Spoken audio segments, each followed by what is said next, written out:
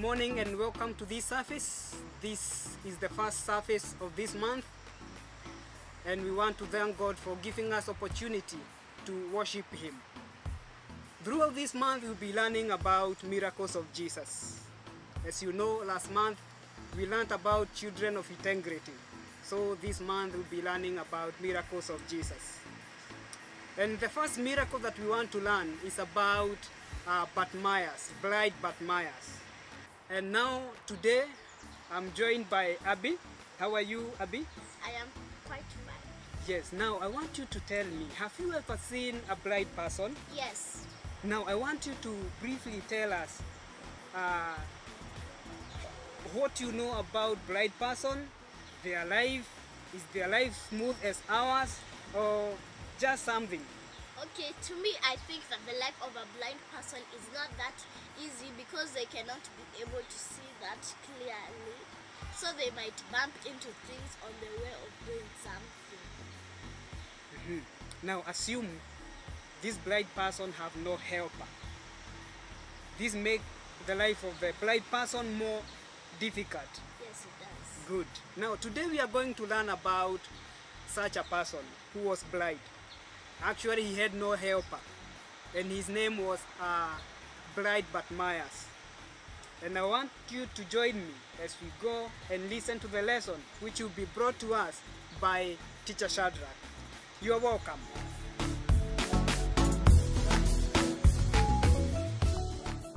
Thank you so much, Teacher Charles, for that beautiful introduction.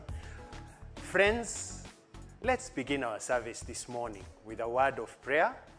So wherever you are, you can call mommy, you can call daddy, come sit together with your siblings as we start this particular lesson together. So let us pray. Our Father and our God, we come before your presence at such a time as this. We ask, O Heavenly Father, as we break bread and as we share your word, that Lord, you'll come and open our innermost eyes, that Jesus Christ, you'd grant us your favor. Come speak to us in a special way. Come, Lord, and be glorified. For this we pray in Jesus' name. Amen and amen. So create some space. Get a space for yourself and make sure you're not close to your daddy, mommy, or your sister as we go and sing. We're going to sing. We're going to go back in time, come back, and just have a wonderful time before God. So are we ready? Teacher Paminas, are we ready? Ah, good. All right.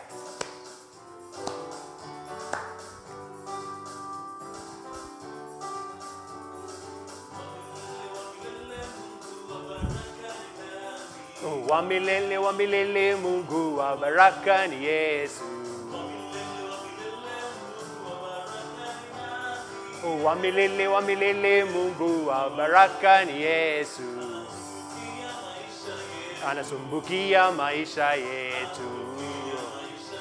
Anasumbukia maisha yetu. Anasumbukia maisha yetu.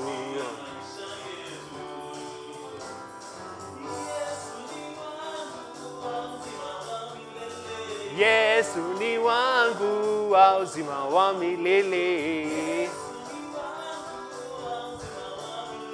Oh, Yesu ni wangu wa uzima wa milele. Wa milele, wa milele, wa milele, wa milele, wa milele, wa milele, wa milele, wa milele.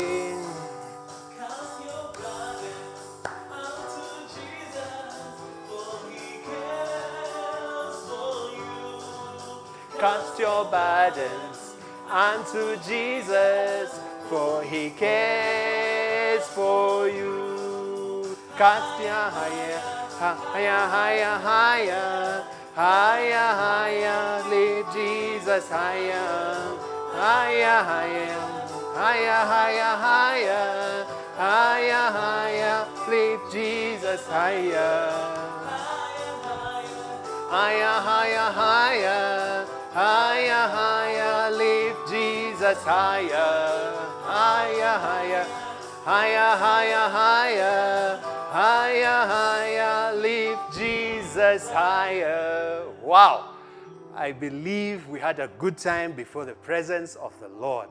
So friends, today we are going to start a new series. In this month, we will be looking at the miracles of Jesus. Now, John chapter 21, verse 25 tells us that there were so many miracles that Jesus performed, but only 37 of them are the only ones that were recorded in the gospel. So we are going to sample some of this during this month. So, to kick us off, the big question that we need to answer is, what is a miracle? What is a miracle? Yes, and from my definition, a miracle is something that is unusual, something that is amazing, an event that is wonderful and can only happen by the power of God. So the other question that we also need to answer is, why did Jesus perform miracles during his time? The first one was to show that he was God and that he cares for us and that he loves us. The second reason why Jesus used miracles was to prove that he was God to the people of that time so that many may put their faith in him. Remember, before Jesus came, prophets used to communicate what God has in store for us. But for almost 400 to 500 years after the last prophet, who I believe should be Malachi, between Malachi and the time Jesus came into the picture, there were no prophets, there were no miracles. So generations had gone by and all they had were stories of what God could do. So when Jesus came, he had to prove that he's from God and that he is God. So miracles was one of the ways he used to tell people that he was God. Thirdly, he needed people to come closer to him so that he can give them the good news of salvation and teach to them and tell them about the kingdom of God. So by using miracles, he drew people closer to him. And from this, he was able to pass the message of salvation to the different people. And this caused so many people to glorify God. So today, we are going to sample one miracle that Jesus did. And this he did while he was almost getting out of Jericho. And this story, friends, is the story of blind Bartimaeus. So you can turn your Bibles to the book of Luke, chapter 18, from verse 35 to 43. Luke, chapter 18, from verse 35 to 43. And there we get a story. Just when Jesus was about to leave this town called Jericho, a large crowd was following him. And they were murmuring and they were talking and they were trying to explain to each other the last thing that Jesus had taught them.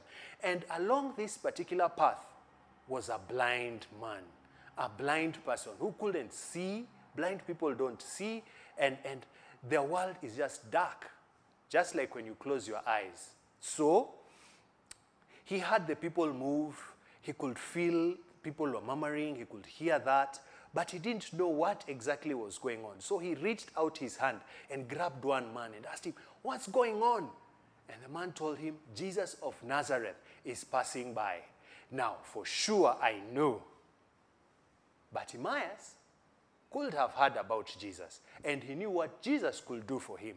So in a loud voice, he started shouting, "Jesus, Son of David, have mercy on me." He listened to hear whether there was a reply, and there was no reply. So he shouted the louder, "Jesus, Son of David, have mercy on me." And the people around him kept saying, "You know what? You're wasting your time. He can't hear you. There are so many people, so shut up. Don't make any more noise." But he cried even louder, "Jesus, Son of David, have mercy on me." And at that particular point, Jesus heard his cry. And he stopped, turned back, and asked the people to bring blind Bartimaeus to him. And when he came before Jesus, Jesus asked him, "What do you want me to do for you?" And without hesitation, without missing a beat, without thinking twice, he said, "I want to see again." And at that particular point in time, Jesus told him, go, your faith has healed you. And at that particular instant, his eyes were open and he could see again, and he followed Jesus. Well, friends, this story is interesting because of so many things. The first one is, at any given point in our life, we are blind. We are handicapped in one way or the other. Either we get anxious because of the thunder that is outside. Either we are anxious because of this disease that is moving around and we are scared about it. Maybe it's the things that we need in our life. Maybe it's food that we need on the table, provisions that we need on the table. At any given one time, we are having a handicap, and that is our blindness. But the Bible is very clear that if we cry out to God, if we cry out to him, he will stop and ask us, what can I do for you? What can I do for you? I don't know what is, why you are anxious. I don't know why. I don't know what's bothering you. I don't know what you're going through. But one thing I know for sure, that if you cry out to God, he will stop and ask the same question he asked blind Bartimaeus. What can I do for you, my son? I'd like to give you a challenge and some bit of homework. I'd like for you to go through the Bible in the Old Testament and find out how many people cried out to God and what did God do. I'll give you two instances where people cried out to God and God came through for them. The first one was the Assyrians. There is a prophet called Jonah. Jonah was asked to go to Nineveh to preach to the people. These people were not even Israelites. They were not even God's people. And they were bad to the Israelites. But God asked Jonah to go and preach to them. And when he went there and told them the good news or what God intends to do, they cried out to God for mercy. And you know what? God pardoned them. God heard their cry, and he didn't destroy their town. The second instance where somebody cried out to God. You remember Ishmael, Abraham's other son? You remember that story? Well, at one point, Hagar and Ishmael were in the desert. They didn't have anything. They didn't have any provisions. And the baby Ishmael was crying, and was crying so hard. Remember, Ishmael was not the promised son. Isaac was. But while Ishmael was crying, God heard his cry, and he came through and gave the provisions that they needed. So I am convinced that even today, Jesus is able to come through if you cry out to him. So don't hold back. Whatever you are going through, if it's anxiety about exams, if it's provisions that you need, cry out to God and he will come through. So the question that we need to answer is, how do we cry to God? How do we do it? Simple. Through prayer.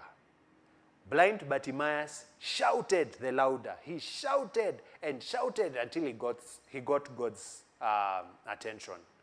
For us, we can go down on our knees and pray to God in earnest, in spirit and in truth, and God will come through for us.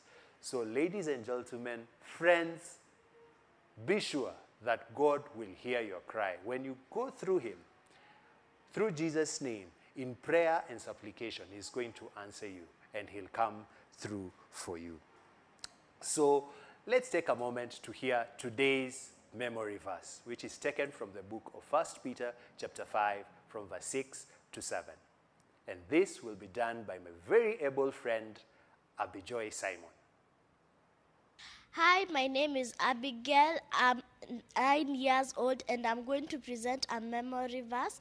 1 Peter chapter 5 verse 6 to 7. And it says, humble yourself, then under God's mighty hand he will lift you up in his own good time.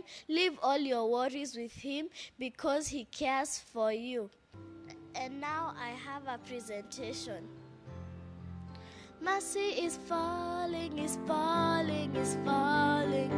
Mercy is falling like a sweet spring rain. Mercy is falling all over me. Hey ho, I receive your mercies. Hey ho, I receive your grace. Hey ho, I will dance forevermore. Thank you.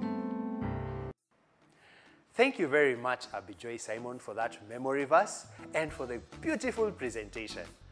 Friends, till next time, this is Teacher Shadrack saying adios and God bless.